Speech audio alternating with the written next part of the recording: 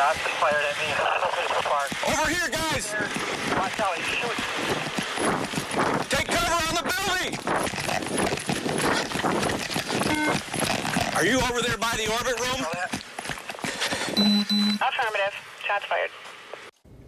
New dash cam and body cam video revealing the intense moments an FBI agent opened fire on Grand Rapids police and the bizarre interview that took place after it was all over.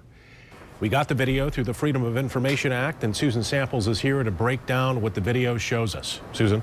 Brian, police turned over nearly 24 video clips to us from the dash cams and body cams of several Grand Rapids police officers. We get to see the first interview also with Las Vegas FBI Special Agent Ruben Hernandez moments after he allegedly fired his gun at police.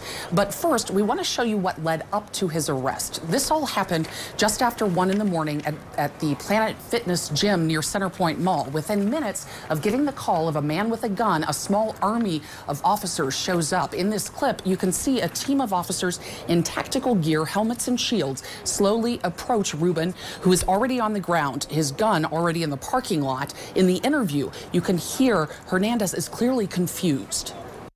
Anybody that's wearing this uniform, I will not hurt you, ma'am. Okay.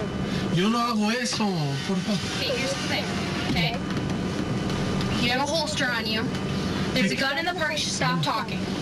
There's a gun in the parking lot from the direction that you came. You took a shot at one of our officers. You're not going anywhere. You're going to stay in the car until someone can come and talk to you. Do you understand that? Yes, ma'am. Okay. Ma'am, can you take it off from me? No. I will not. Then about 15 minutes later, a little clarity sets in. Who knows? My career's probably over.